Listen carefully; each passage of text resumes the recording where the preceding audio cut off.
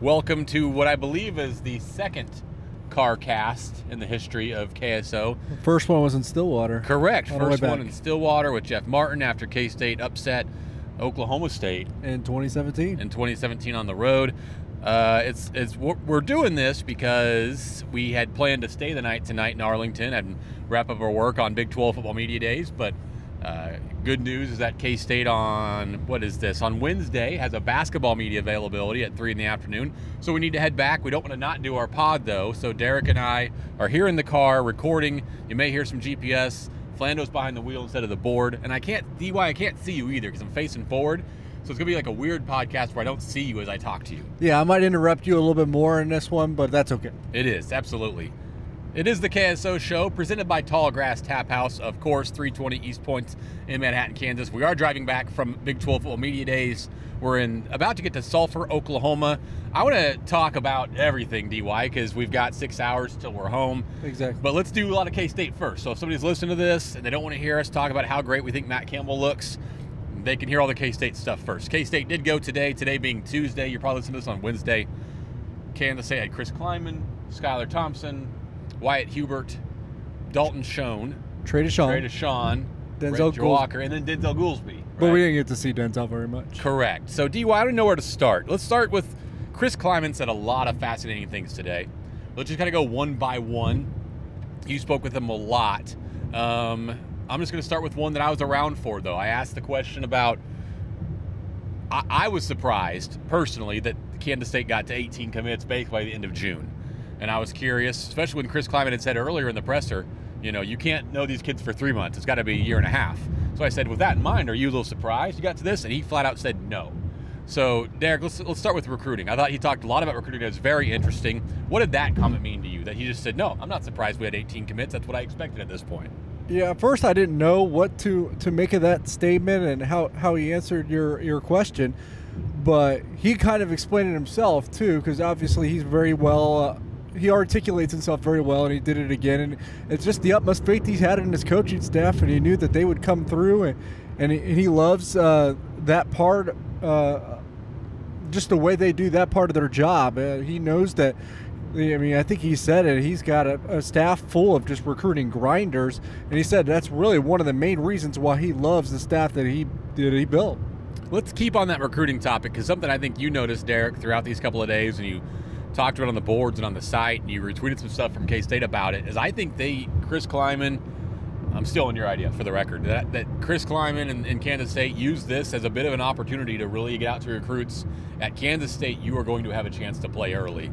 I thought they used this setting as a chance to make that pitch, and I think it's a pretty wise use of this time. Yeah, it was kind of timely, because I think in the recruiting notebook that we put out right before the Big 12 Media Day, I said even when, in his introductory presser, when he talked about, dominating the Kansas City Metro on the recruiting trail in the state of Kansas and the state of Missouri, even though we want to think that we're the intended recipients of that, to deliver that message to the fans, I don't think the fans or us were actually the intended recipient for that message. I think it was more about, the coaches and the recruits. He wanted to, put his agenda out there and let them know, to kind of create, that first buzz on the recruiting trail. And it really worked if you think about it, because then they got, most of those kids to visit, not 2-3 weeks later. So I think that did, meet its intentions. It just wasn't intended for us, and I think today was more of the same. It was just a day full of recruiting pitches, and someone, tossed up a fat pitch for Chris Kleinman in one of the questions, and when they asked him, how are you going to bring in the top caliber recruits to Manhattan, Kansas, and instead of the line that we tend to hear quite a bit of how tough it is to recruit to Kansas State and Manhattan, instead Coach Kleinman said, why not come to Kansas State? At first he said, you talk about the opportunity to play in a system where we're going to prioritize getting the ball in the hands of our playmakers. You get to play early. You'll have the opportunity to play early. No promises, but the opportunity will be there. And then on top of that, play in a system that has a tremendous NFL pedigree. You are listening to the KSO show, brought to you by K-StateOnline, and of course Tall Grass Tap House, Bourbon and Baker and Harry's. Derek Young, Matt Hall, Grant Flanders behind the wheel. Derek, let's continue on that point. an example of that was really given to you today, or when you were around it today, at least I believe. It was kind of unprompted.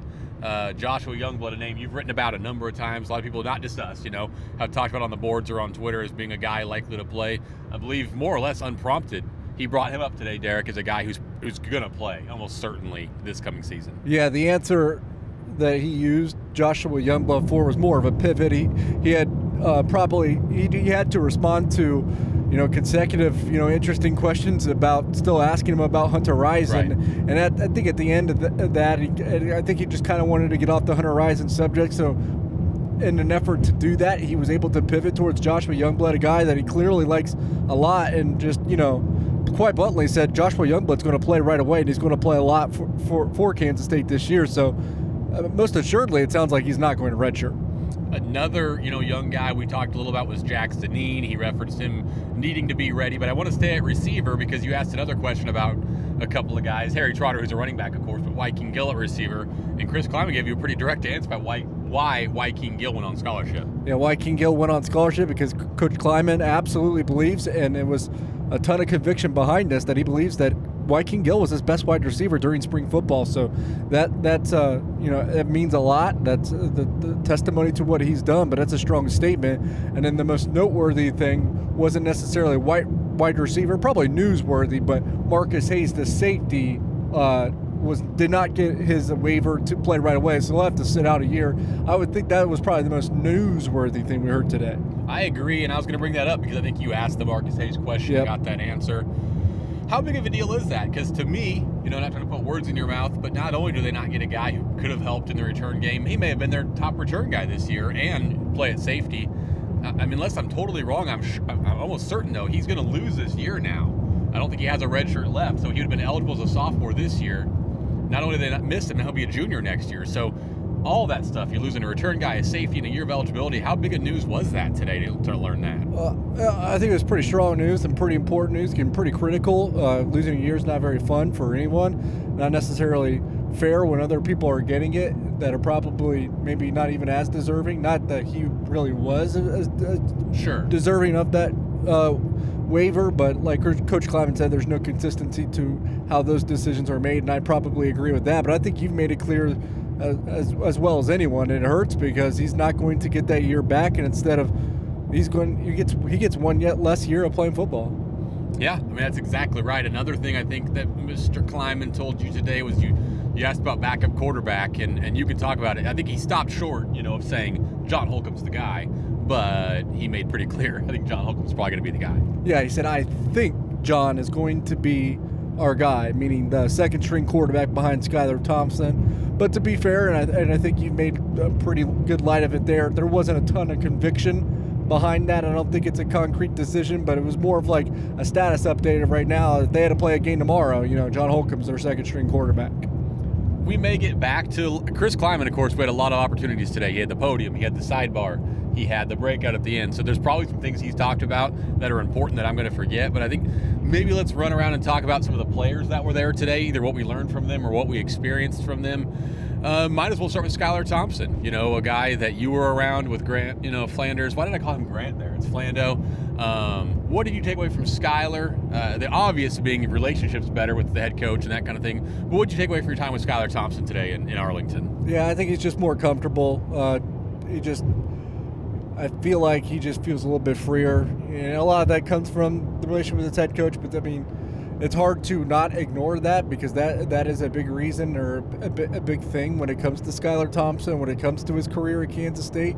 So it seems like he just feels a little bit more looser, freer, more comfortable in his own shoes, in his own body, and hopefully we'll see. But maybe that'll manifest itself on the field. I think that would be the hope at the end of the day. And a big thing that I took away, and he said it as much, he doesn't feel like he's looking over his shoulder as much.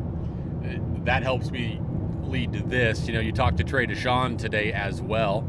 I'm going to sidebar for a second. If you're listening to this and you haven't gone and listened to the Bosco Boys show from Big 12 Media Days, I would tell you to do so because they're going to do a better job than us or anybody of letting you know, get to know some of these players. I was thinking of Trey Deshawn and his Trey One Sauce, which was something that was learned by the Boscos, so they'll teach you about that. What I wanted to get to, though, was Trey Deshawn told you about how Alex Delton's still a friend, the guy he was competing with Skylar Thompson last year. So he talked about that, of course, but he talked a lot too about the rivalry with Kansas. So what did you learn in your time speaking with K-State's cream coat wearing? Was it cream colored? Yeah, cream colored coat wearing defensive tackle Trey Deshawn. Yeah, that's harder to say than you would think. I think some of what we learned it came from your conversation with Reggie Walker, and that Trey Deshawn was probably the guy that wanted to be there the least. But it was still a really good interview. He smiles whenever anyone talks to him, so it makes it really an easy conversation to have and one that's really enjoyable on our part. So I thank Trey for that. And at the same time, I think that he was pretty blunt, pretty forward, and that despite Kansas State typically not circling the KU game on the calendar every year, he kind of does, because obviously he's a Kansas kid, so that game's going to mean more to him already, and no matter what. But at the same time, he's one of those guys that has a chip on his shoulder about a certain team. They hear a lot in recruiting because they didn't want him or he wasn't good enough to play there, and KU didn't want Trey Deshawn. So that's a chip on the shoulder, and he kind of, I wouldn't say holds that against them, but he uses that kind of as a bulletin board material when it comes to that game. And then in terms of Alex Delton, the funny thing, at Kansas State in practice, the quarterbacks wear color green, so they can't be contacted. Just to keep them fresh, keep them healthy. That's what every school does. But at Kansas State, they wear the color green. And Trey Deshawn says he's messaged Alex Delton more than a few times that, hey, it's not going to be two hands on the green jersey anymore. It's going to be a little bit more contact the next time I see you. Denzel Goolsby also there. I never spoke with him. I assume you didn't either. He did not. Can you just talk a little bit maybe why he was there for people who are confused about why was Goolsby there and then not talking to the media? Yeah, he's a part of that Big 12 program that's pretty, I think, exclusive company. Yep. They don't typically assign a bunch of players to that program. It's the Champions for Life program. I think they only pick out a couple. So, I mean, not every school is represented. But they certainly wanted Denzel Goolsby to be a part of that just because he's the epitome of one of those, like, I wouldn't say perfect, but just a great student athlete that understands the value of that education, the value of that degree, and he uses that to expand his brand. He doesn't let the free education use him. He uses his free education. So they love him as part of just having him front and center. I think he's kind of going to be like that one of those billboard athletes for the Big 12 this upcoming season. It sure feels that way. Now the other three K-State Wildcats there, I talked a little more. I'm sure you did too, and there's probably some color you can add to this. But Reggie Walker was one I spoke with. One of the first things he said to me was, when we started talking was, I won't even see Denzel. The Big 12 grabbed him as soon as we got here and took him away for that Champions for Life. So you're right about that. But Reggie Walker was a guy who I thought it was neat that he was able to admit and not be afraid to say, yeah, it was meaningful to see my name first team all Big 12, because it should have been, for one. That's a great accomplishment to see, and I think it's cool he admitted that. But he knows it doesn't really mean anything, just like being picked 9th in the Big 12 doesn't really mean anything. He thinks, K-State can have one of the best defensive lines in the Big 12 or the best. And while I would say, yeah, maybe not, it's not a crazy thought, T.Y. I mean, if he is a first-team All-Big 12 player, Wyatt Hubert's a guy who gets some recognition on all Big 12 teams. I think USA Today had him as a first-team freshman All-American last year. Trey Deshawn is an all-Big 12-ish, caliber player. Is that a crazy thought to think that K-State could have one of the better D-lines potentially in the Big 12? It's not a crazy thought. They have obviously they got a ways to go to kind of reach that distinction, so to speak. But if they all swung and connected on their highest of potential, then absolutely. But they got to thread the needle to get there. But it's not out of reach. Spoke with Dalton Schoen quite a bit. He was a lot of fun. I don't know. Dalton Schoen's a guy we've had a lot in media settings, and he's always been good. But he was just fun today. Like, he was happy to be there. Him and Reggie Walker were probably the best dressed on the Kansas State side. You don't think Trey Deshawn was in there? I mean, but his pants didn't match very well. Sure, but I thought the effort was good. I mean, I thought it was all well and done. A couple of things about Skyler. Yeah, I thought Skyler looked. Flando off mic, driving says Skyler looked good. Skyler he did. He needed to iron that jacket a little bit more. I mean, we're not going to give any love to Hubert's pulled back ponytail hair. I love that too. So I mean, a lot of good looks out there. Let's talk about Dalton Schoen though for a second. I think that he was honest too. I mean, I asked him. I said, "Hey, would you rather be in an offense where you've got 2 receivers out there throwing it 20 times a game, or 4 out there throwing it 40 or 45?" And he's like, well, honestly, the multi-receiver one, because that's what I'm used to and that kind of thing. But he was very positive about the opportunities he's still going to have. He thinks that if somebody believes K-State's going to run it and not throw it, that they're silly. And he believes K-State's going to have a great chance to make big plays in the passing game, better than in the past.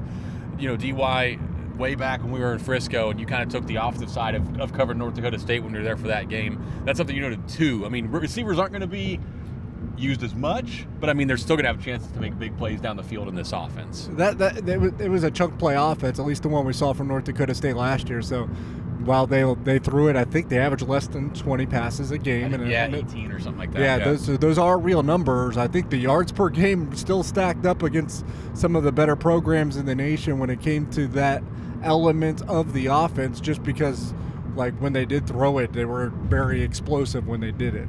No, they certainly were. So we've talked Reggie Walker, we've talked Dalton Schoen. I guess the final one left to discuss is Wyatt Hubert. To me, I mean, the news, I don't know if it's the news, we all know Wyatt Hubert's bigger. I mean, you look at him for 2 seconds and you know he's put on a significant amount of size. He said specifically he's gone from 245 to 265. You always hear this, that it didn't affect his speed or anything like that, but he swore up and down it does not. I don't want to put a wrong stat out there, but I think you heard his vert was still pretty good. He said to me all of his testing numbers improved. So to hear him say it, and I tend to believe him, he's 265 and the same explosive athlete that he was last year. Yeah, that's. I think that's why everyone has very high expectations for him, and why, if you ask the local media that it's probably more informed and connected to this team and its current state. Nothing against Reggie Walker. We would have probably picked Wyatt Hubert over Reggie Walker. That's correct, and perhaps we were wrong, and Walker would be a better pick, but I think that's fair to say. KSO show on K-StateOnline. We are now coming upon exit 74, which would take you to Kimberlin Road, in case you're trying to figure out where we are right now. We've talked through all of the K-State players, the K-State coaches. Just to wrap it up, I guess I said to you as we were walking out of. Yeah, you should wrap it up that way. As we were thank you. As we were walking out of the hotel today, the Sheraton, I said to you, as a Kansas State fan, I don't know how successful Chris Kleiman and the staff are or aren't going to be. I really don't. But I think everything I would want them to do, they're pretty much doing. They're doing all the right things. And it just felt. I mean, fresh. I know people are tired of hearing it, but it could not have felt more different today. And not just from him, but from everybody. Kenny Lanou, Ryan Lackey, Emily Starr. I mean, everybody there. Bo Savage. I'm forgetting names, but like, there were so many people there. All the players and all the coaches, Gene Taylor, all the administration, who just felt so proud, so confident. And I believe they're all pulling in the same direction. I think so too. And something that I kind of, I guess the most palpable thing to me, and I know that some won't agree with this because they like the nostalgic feel to that Kansas State had for tons of years, but I liked that there was no hint of, hey, remember how things were, or hey, we know how hard it is to recruit. It was all about why not us, like why are we looked at this way?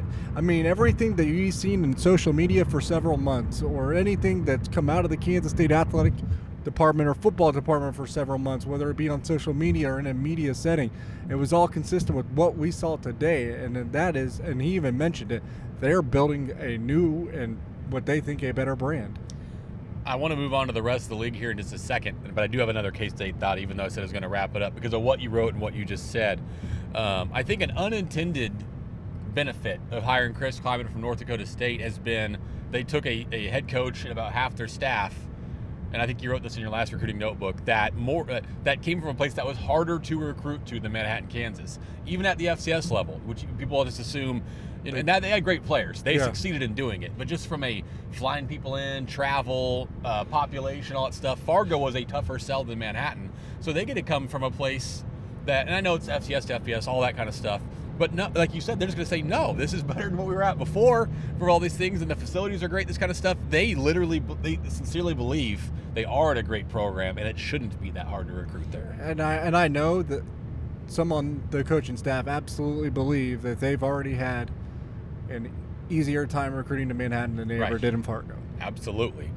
Let's move on to the rest of the league. Let's kind of just go team by team, Derek. I'm going to ask you, what did you think about it? I'm sure they'll come into some conversations from what you say about what you thought. So let's see if I can go in order of how they went. Kansas and Les Miles was first.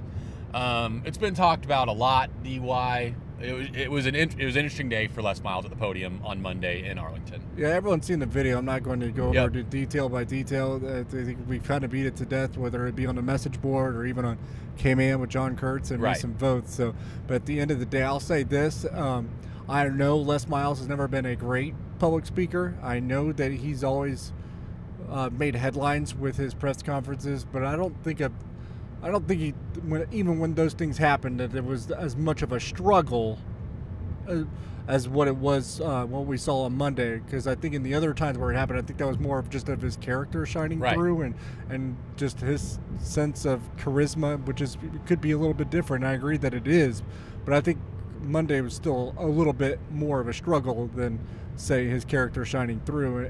But I will also say, and I think we have to be transparent and everything, and I've explained this to you guys, that I did go to his breakout session, even though because he didn't have a sidebar. But I did go to his breakout session, and he was much more, I don't want to say put together, but much more aware. Still, I wouldn't say 100% on point or 100% sharp like you would see from like Gary Patterson or someone of that ilk, but he was, and it's probably more comfortable. He's around people that he knows and has developed a relationship with, but he was better in that setting. Right, and I think there's a couple of things. I doubt there's many Kansas fans listening to the KSO show, but I know there's a lot very frustrated that media, who covers Kansas State, was a little bit worried about how Les Miles spoke at that press conference. But I'll say this. I think he's done a great job so far. We talk about, they haven't played a game, so we can't judge anything on the field. They got 21 commits. I think they're doing a nice job. So I could sit here and say I think he's done a good job so far. And I think a K-State fan, it's hard to say that he hasn't if you're a K-State fan, because they haven't played a game. But at the same time, if you're a Kansas fan, it's got to be impossible to watch that press conference with any bit of an open mind and not think this is concerning. Yeah. Okay. Yeah. Well said. I agree. We don't need to keep talking about it. I think the last thing I'll say on K-State, you've already hit it. It's going to be a bigger rivalry than it has been in some time, and I know that's not fun for K-State fans to hear, in part because they've dominated the series for the last quarter of a century. But it's going to be exciting, and it doesn't mean the dominance can't continue. But at least right now, these programs see themselves as somewhat even footing with both new head coaches in the same state, and everything's feeling different. Derek, the K-State KU rivalry feels 100% different. It feels 100% different because it is that probably uncomfortable truth that K-State fans are going to come to, that the programs are a little bit more similar than different at this point in time. Let's move on. I think it was Mike Gundy and Oklahoma State second. Does that sound right to you? Well, that's what we're going to talk about. They were the first day. That's what. Yeah. They were second on the first day. Is that right? Yeah, that or TCU. I don't know. Oh, it was TCU. TCU went second. Let's do TCU then. Yep, Gundy was definitely third. So the Horned Frogs, something we've talked about off pod, and probably off the site, is I think both of us went to Big 12 Media Days. I can speak for myself. Yeah, on TCU. Yeah, I thought TCU was going to suck again. I'll just put it. And I don't feel as strongly about it anymore, and I know you don't either. Yeah, no, yeah. I think it was in 5 points when I made that clear. So yeah, I went in thinking that TCU would suck again's probably strong. They did suck at the beginning of last year, 3 and 5, and rebounded nicely and finished the year 4-1. I thought that they were going to be average at best again, maybe a little above average, nothing more than 7 wins. Probably sold them a little bit short, because I think when Gary Patterson goes to the microphone, I think kind of like Coach Kleiman, he's honest to a fault and a little bit more genuine than you're going to get from a typical head coach. And because he was last year, so I have evidence and past history to kind of draw from. Last year he shit all over his team, crapped all over his team. Sorry. Now we're leaving it in. Yeah, but he kind of did, and I remember because I remember put DY in a car for a podcast, and all of a sudden he thinks we. Because I remember we talked about last year, right after that press conference, me and Matt said, "Man, he just poo-pooed all over his team." That's the third way I've tried to describe that, but we both said that. We're like, wow, I don't like TCU as much. And then they started 3 and 5. I was like, so this guy usually has a pretty good pulse of his team. Right. And this year, he just built up the expectations higher and higher as that press conference went on. They still got to figure out and find a solution at quarterback that they feel confident in. I think he feels confident in his quarterbacks. I just don't know which one I don't think he knows which one he's going to pick yet. But I think he's got a couple that he feels good about that can do the damage that he wants to see. But I think the Horned Frogs have a really good chance this year. Oklahoma State, a little bit like TCU. Those are two programs that are almost always, it seems, winning 8, 9, 10 games a season. Oklahoma State had won 10 at least 3 in a row. Then they fell off big time last year. One of the schools K-State really put it on in the Big 12. Mike Gundy blamed himself, and it wasn't one of those, oh, it's my fault, that kind of stuff. I'll say it again, the Bob Huggins fake accountability. It was, no, I let things go in practice. It is my fault. I got lazy at this point in this 14 years.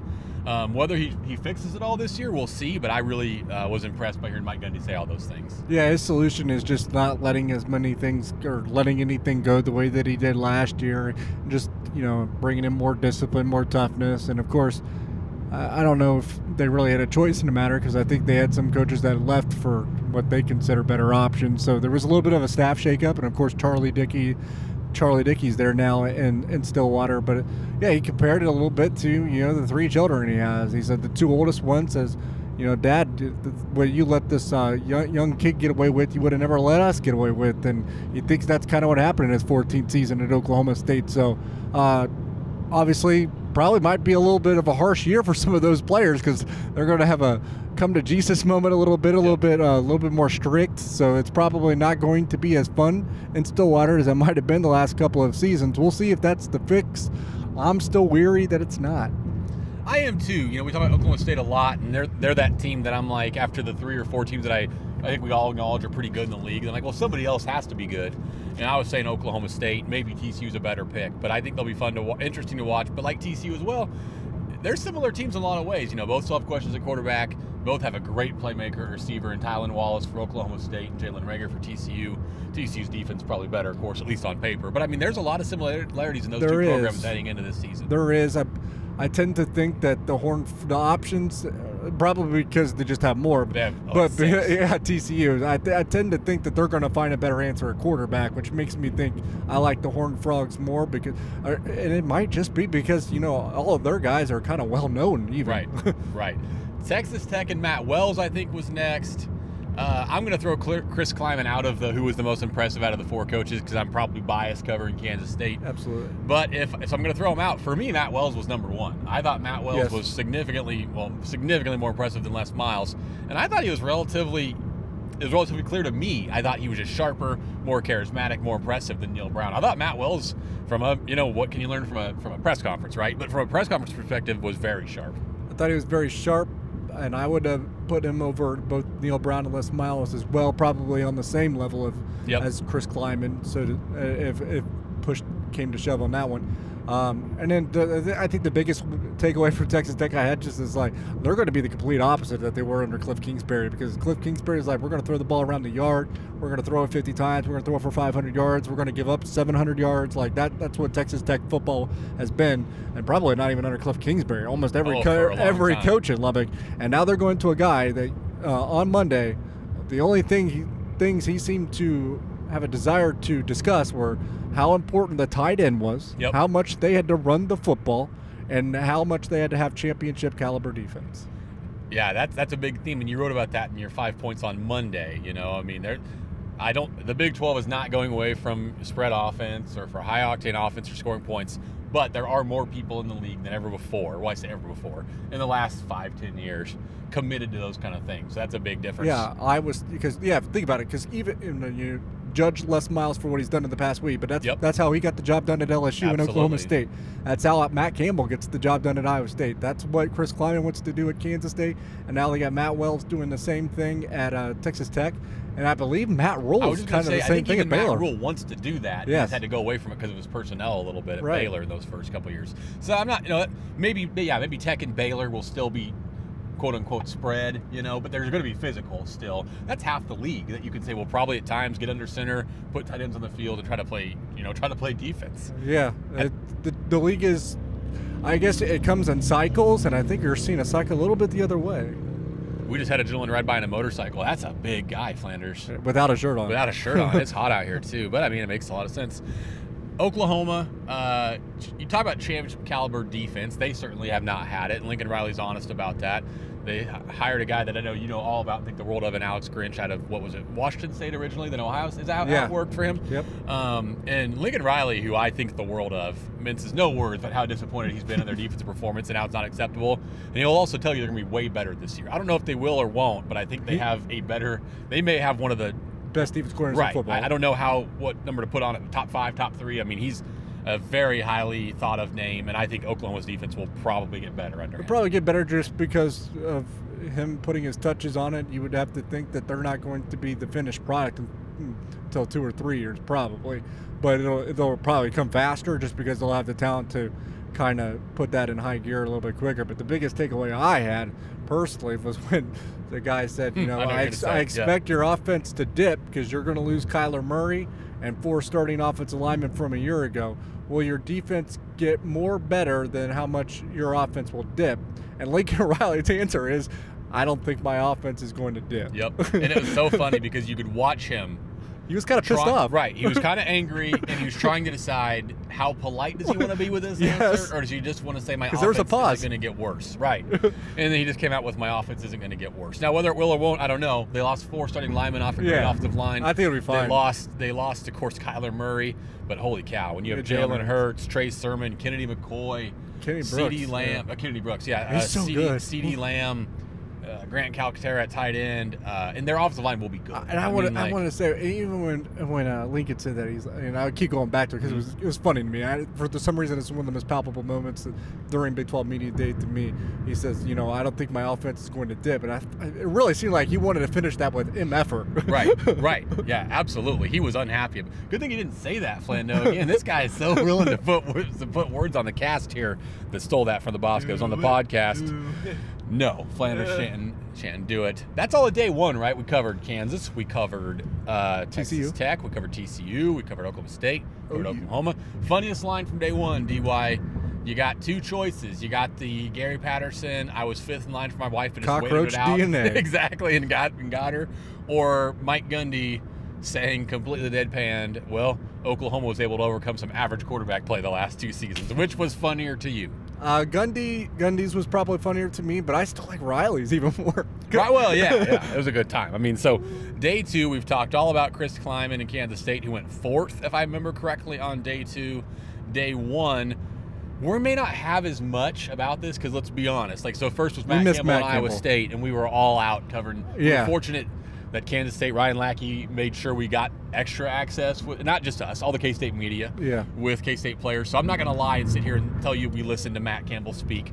We saw him. He looks great. He looked hot. He looked, I mean, he's and I will say this, the buzz, if you go on Twitter or you talk to anyone that was in Jerry World, because obviously everyone, talked, everyone said he was amazing and that he was probably the best head coach throughout the 2 days. So. That's all I've read too. I mean, you move on. Iowa State, we talked about them for a second. I mean, they were picked 3rd, in the league. One of the few teams. You've talked a lot, Derek, about how quarterbacks are more uncertain in the Big 12 than maybe they have been in some time. But they're one of the few teams that it's Brock Purdy. He's a good one. Yep. I almost said Chubba Purdy. It's Brock Purdy. He's a good one. Chubba's his brother. You know what they've got there. They had some losses, of course, at running back, at receiver. But I mean, they probably are the safest bet to finish 3rd in the league. They're the one that deserved to be predicted. I agree with that. To be predicted 3rd. Whether you want to believe that they're going to reach that is up to you. They're the one that deserved that ranking, and I know that even some in this car won't agree. I think Brock Purdy is closer to Jalen Hurts and Sam Ehlinger than people realize. He may be. I mean, we'll find out this year. He's got a chance to have a huge year. I mean, because he came on so strong last year. He was a true freshman last year, wasn't he? I mean, it's going to be very interesting to see what he does. Baylor with Matt Rule's up. We heard him a little bit more. I know not as much. The thing I took away from it, not as boring. Not as boring for sure. And Matt Rule, he made no effort today to try to lower expectations. He talked about wanting to compete for the Big 12 championship. He talked about how much further along they are. He wasn't cocky. He wasn't arrogant. He was polite. But the words he said, I mean, he expects Baylor to be a legitimately competitive team in the top probably 3 or 4 of the Big 12 this year. I think I told you both this and what I thought, and I thought that Baylor was being undersold for the last couple of weeks when all those rankings came out. They're my dark horse team to kind of finish in the top 4 in the Big 12 possibly. I think they're getting undersold and Oklahoma State oversold. So if we're talking about that 3, the 4, the 5, then teams that really aren't getting a lot of buzz, obviously Iowa State is, but then I kind of like what I'm hearing out of TCU and Baylor right now. So that's kind of how I view him. And to be honest, he's kind of, I said this earlier, he's not on the pod, but he's a man of the people. He was the only head coach I saw out there. He just had lunch with the media instead of going somewhere else. It's absolutely true. And I think something with Baylor, we've talked about this a lot too, is when you cover a certain team, I think all of us, Flando driving, Nelson at home, everybody who helps us, KSO fan, watches every bit of football they can. We watch a lot of Big 12 football. But you can fall into the trap of watching a team play one game. like I did with, TCU against K-State last year, and I'm probably applying that too much to this year. My point is with Baylor, I don't like them because I don't think Charlie Brewer's very good, but probably just because he played poorly against K-State last year. I think a lot of people think he's a good player, and if Charlie Brewer is a good player, then I'm with you. Yeah, Baylor should be competitive in the league. You just spit all over. I just spit all over the place. Yeah. But you're probably right that it's going to come down to the play of Charlie Brewer, because despite me thinking that Baylor is going to perhaps finish on the top 4, I'm not a huge Charlie Brewer guy either. Right. And it is a result more of just, he wasn't just poor against K-State. He was putrid, and he almost cost them the game. I mean, and it's weird because I think they scored like 35 points. But right. No, they scored plenty, exactly. So I even bet you, if you pull up the stats, they probably look all right for Charlie Brewer. But I think that was a game I just felt like he had a lot of time to throw. He ran himself into a lot of sacks, didn't he? He found a way to get himself into a lot of sacks. He found a way to run into pressure. He found a way to miss a lot of open guys. I mean, his numbers might look good in that game because K-State missed more tackles in that game than probably their top 2 or 3 combined, but I just remember thinking Charlie Brewer concerned me at quarterback. And it's funny we're having this kind of conversation because the worst game, we talked about this too, the worst game we saw last year was definitely Kansas State TCU. Right. Oh, my goodness. That was awful. It was a really rough game. There's Texas. We'll talk about them at the end probably. West Virginia's interesting to me, because in some ways I thought Neil Brown said a lot of really good things that I thought were well said, agreed with it. Yeah. But again, if we're being honest and critiquing things, I thought from just a preparedness, comfort, charisma standpoint, to me, he was a solid level below Chris Kleiman and Matt Wells. Yeah, I think he was, and and I think comfort is probably the word to put it. He didn't seem okay in his own shoes, so to speak, in front of everyone. Like Kleiman didn't really seem rattled. He was never unsettled. Matt Wells was never rattled or unsettled. I wouldn't say that Neil Brown was ever rattled, so to speak, but he never seemed settled. He seemed very nervous. Correct. He came off very nervous, and I gave... And that doesn't mean he won't be a good coach. No, it doesn't. Yeah. Exactly. I mean, and it doesn't mean, like I said, it doesn't mean Les Miles can't be successful. It just means this is what we witnessed, so this is what we're going to talk about. It was a media day. Right, so. And they didn't play a game. Yeah. Exactly. So this is what we're going to talk about. And Neil Brown, I gave Les Miles, I don't know if I gave him guff for this, but I noted that he brought up a notebook to read off of, which I'd never seen. Neil Brown needed that some too. He brought up at least a piece of paper to read some names of his team off of. Unfortunately, it wasn't even the names of any arena players. It was the name of the guys that he brought. Correct. So that was unique. I mean, and you think, oh, they're just new to their program. Matt Wells rattled off half of his roster. No exaggeration either. I mean, yeah. So let's just be honest. Like, if these guys are needing these sheets, we're talking about public speaking or whatever, but that we're not going to talk about. It's weird. It's a little weird to see at a setting like this. Flando wouldn't even need a sheet, I don't think. He just wouldn't say anything. But but again, I'm not ready to jump all over Neil Brown. I'm not ready to say he can't be successful at West Virginia. I think he can be. But it wasn't a tremendous first impression for me is all I'm getting at. Yeah, it wasn't. And I guess I would have just liked to at least – these guys have been on the job now, these new coaches, almost 7 or 8 months. And while they're still probably finding out how good some of their own players are, I do expect them to be familiar and know their names and know their positions. And I felt that Matt Wells absolutely did. Like you said, there was no exaggeration. That dude rattled off like 38 players during not even a breakout session. It was the actual podium press conference. In front of hundreds of media. Effortless. And Chris Kleiman, we know, we've talked to him a number of different times. He's well aware of his entire roster and is trying to develop a relationship with them. But he'll admit he's still trying to figure out how good some of them are, but he knows who they are. I'm not convinced that Neil Brown, especially since he needed a piece of paper to remember who even the 4 guys he brought to Arlington with him were, and Les Miles. I'm not convinced that those two are very as familiar with the roster. I think you should be 7 or 8 months into the job. Yeah, I completely agree, and I don't know how to really argue against it. I mean, I think it is what it is. Doesn't mean they can't be better than Chris Kleiman and Matt Wells, but that's what we see, right now. The last school to go was Texas. I don't know about you, DY. I didn't pay a lot of attention to them either because they went directly after K-State. We were eating. So we're eating. We're trying to talk to K-State. We're trying to put stuff up. But we heard Tom Herman a little bit. He's same as last year. Incredibly polished, almost too polished. Yeah. If I'm going to be critical. He's very rehearsed. Very rehearsed. But I tell you what, I mean, he's got a great football program. They're on the way up. I know he thinks they're going to move the right direction. They're as good as they've been since Mac Brown. Right. Did you hear anything newsworthy from him today or that made you feel differently? I'm just going to be quite honest. All I heard him talk about a little bit was the Sam Ehlinger, Baker Mayfield, Terry Bradshaw stuff, where I think You know, there's been some. That's all I heard him talk about. Did he correct anyone for saying Sam Ellinger wrong? I didn't. I don't think so. But that was something I know. I told the boss because I was like, I'll give you a nickel to pronounce it Ellinger. I'm trying to. I like that he does that too. Yeah, I do too, and he's polite when he does it. But if you ever say Sam Ellinger's name wrong, he will correct you for darn sure. But and I like the protection that he gives to his player because I bet Sam Ellinger respects that and appreciates that. And that is one thing I will say about Tom. Tom Herman's a good coach. Like I don't give him enough praise. Probably he's a very good coach. Yeah. But even though I criticize a little bit of what I feel is rehearsed or polished, I do believe Tom Herman cares about his players. I think he's phony to us. I don't think he's phony to his players. Exactly right. I believe that's real. Because like somebody asked him, I thought it was a smartly worded question. Like when you heard all the negative comments about Sam Ellinger, were you excited because it was going to motivate him and you could use that for bulletin board? And his answer was like, no, I really wasn't. I didn't like hearing people talk about Sam Ellinger that way. That's his guy. So that's his guy. And I mean, love Texas, hate Texas, believe they're back, believe they're not back. They've got their head coach and they've got their quarterback. If the rest of that roster comes through, they can challenge Oklahoma this year. One thing I didn't like, and I guess if it's him, I understand why he doesn't like it. I guess he says he thinks it's funny that so many other opponents and players and coaches live or have Texas living in their heads so much that they would do the disrespectful horns down thing. Sure.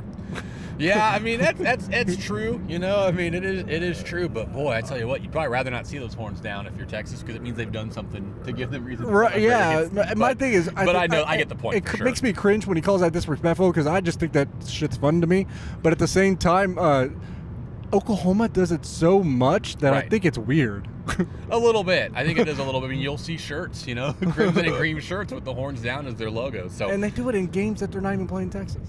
Right, which is also pretty funny. I think we're 42 or so minutes into this thing. We've talked to every team, and we've talked all of K-State. I mean, but I don't have to wrap this up because we're still 5 hours from being home. Let's talk a couple fun things. So listen, if you're listening to the KSO show right now, brought to you, as always, by the Tallgrass Tap House and K-StateOnline and Harry's and Bourbon and Baker, and typically the work of Flando. What were you going to say? I'd like some tall grass in this car right now. I know. Not actually tall grass, but the food from there. Yeah. Right, that makes a lot more sense. But if you're listening, we're going to probably start talking about dumb stuff. So if you don't want to hear us not talk about, Big 12 football, that kind of thing, go ahead and turn it off, and I will not be offended. Because DY, very important questions. I want you to talk through to the people listening what your last two experiences were like at Big 12 Media Days. Because we were at the Ford, they call it the Ford Center? What do they call that little? Stars? The Star was the hotel. The Ford Center was the actual football facility where we were at. So, yeah, I like that one better from a functionality standpoint. We actually, it's going to be weird because I'm going to sound like that old head media member that just complains about everything. I'm going to be that guy. Do it. There wasn't enough food. There wasn't very much food. I mean, when we say not very much, I mean there literally was not a snack there. You know, I mean there was not one. So you had like 45-minute time period where they had food out, and outside of that, there was no food. Another slight frustration of mine, and maybe you guys can correct me, but I only ever saw like 7-Up, Dr. Pepper, whatever. You go to Big 12 basketball days, they have 1,000 sodas and every variety of Diet Right and RC Cola and Sunkist you could ever imagine. They also ran out of bottles of water. Yeah, I mean, but we're being critical. Let's talk the cool stuff. Like that stadium is amazing, right? Yeah, that's amazing. I was just thinking about how it would be to like watch a football game from there. Yeah, because there's like these entire clubs that are like sideline level.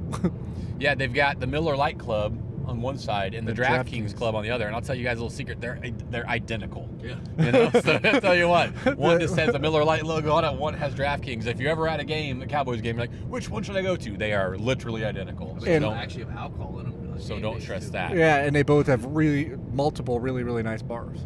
So we talked through that.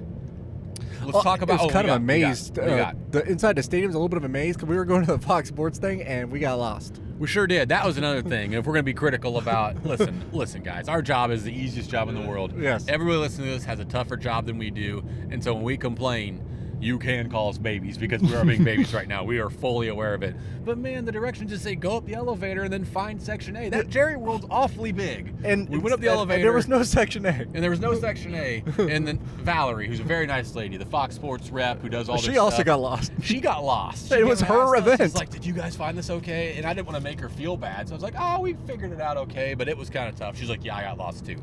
So that wasn't great either. But I will say, I thought I thought the actual get together itself, though, It was better. fun. It was better than the one last year because more people actually came into it this time. Gene Taylor was in there having drinks with Carl Ice. It was a that's when you got to have your nice little fun interview with Joel Klatt.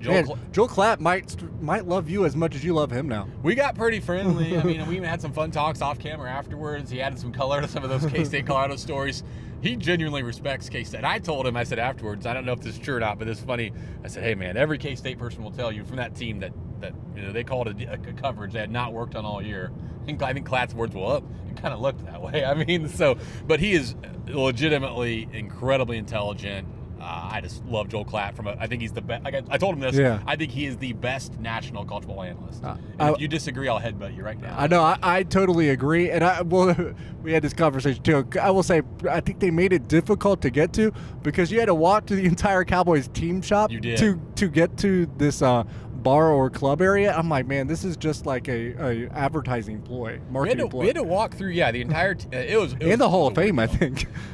The other.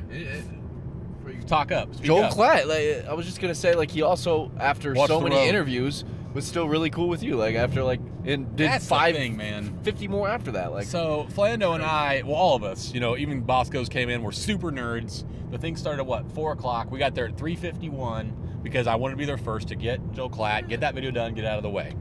And then, but he shows up, and I'm like, I'm not gonna attack the guy as soon as he gets here because there's beers there and stuff, and it's supposed to be like a, what do they call it? A gathering, get together, a social, that kind of stuff. But my goodness, everybody else did not wait, and so we had to, they grabbed him immediately, and we ended up going 6th. But I'm impressed at those guys. The other celebs there. Reggie Bush has the most swag of anyone I've ever. Does. He is very trendy in his attire still. Reggie Bush is still a guy that when I would see him, I've never seen him in person before, I don't think. And so then same with this sitting, I was like, that's Reggie Bush.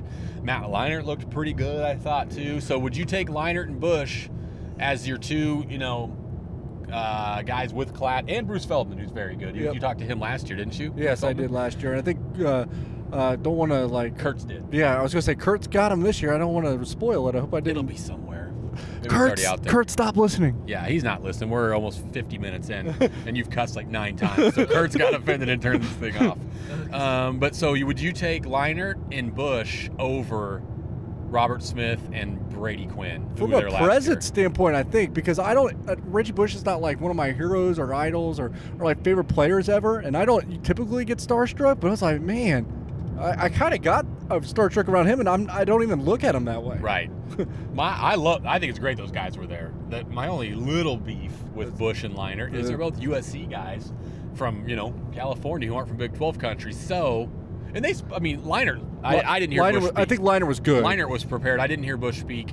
But Brady Quinn was so good last year because he called K-State games. Right, exactly. That's the difference. So if you could have 2 former Big 12 players, they got to be retired, they got to be out of the NFL, that we're going to come talk at that setting, what guys come to mind? If we're going to replace Bush and Leinart next year with 2 Big 12 guys to be our extra, let's hit on these dudes, celebs at the setting, what Big 12 players are you picking? Oh, let's talk through. You got Vince Young. Yeah, I don't know if Vince is good in that setting though. Probably not. Terrence Newman, Kansas State fame. That would be good. Is he still playing? Jordy Nelson. Jordy would be good. He was good on the air with Kurtz. Yeah. Let's think of let's be fair and think of some non-K-State. Is Sam Bradford still in the league? Yeah. We can't have Sam Bradford. Maybe. Man, we're not good at this. Guys. Major Applewhite would be fun. Is he out of work? I feel is he not coaching? Well, he got fired by Houston. I don't know. What about Art Briles? Jamal Charles. Come on. Come on. I know he would be great. Do you hear what I said? I said Art Briles. Oh God. Man, maybe we get Bill Snyder and Dana Holgerson. Holgie's busy, but I love get those two a little riled up. Mike Leach, he's Mike busy. Leach would be good. Those guys just got to hurry up and retire, man. We really fail on this question. We're gonna wrap this thing up a little bit. Again, we are on the road. I don't know, where are we? We're coming up on Ardmore, maybe. I don't know. We passed Norman a little bit ago. This is not Ardmore. No, we passed Ardmore, I think, a long time. I don't know where we are. I think we're through Oklahoma City, or we could be in Oklahoma City. But we appreciate you taking the time to listen. Lots of coverage. I hope y'all enjoy it from the Big 12 Football Media Days. We'll be excited. We got fall camp kicking off here in a couple weeks. We've got a basketball thing on Wednesday. We've talked so much DY about we want more stuff to do kind of right now. Yeah. July kind of we're dead period in recruiting and that kind of stuff, but we're back in that season pretty much. We're almost there. Yeah, we're almost there. 2 weeks, August 1st, first day of fall camp. For Derek Young, for Grant Flanders, I appreciate he drove both ways for us, and he's going to put this pod on the site and everything, so really appreciate him. That wraps up CarCast number 2. We'll do number 3 at some point this year on the road. This has been the KSO show, and we end it by asking you to do one gosh darn thing for us. Tell your gosh darn friends.